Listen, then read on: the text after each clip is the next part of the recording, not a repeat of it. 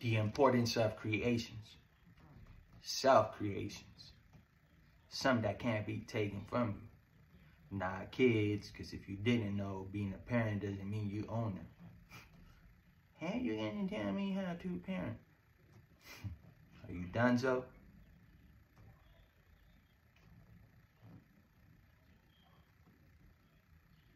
You still don't own them. It comes from you and not of you, but that's about it though. Find who you are. You'll find a hidden gem. We all come with gifts.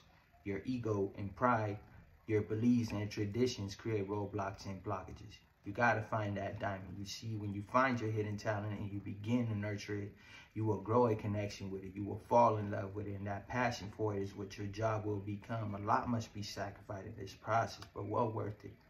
Well worth the time spent to perfect your talent, because now it'll take care of you for the rest of your life. In time being, do what you love. The funds will follow.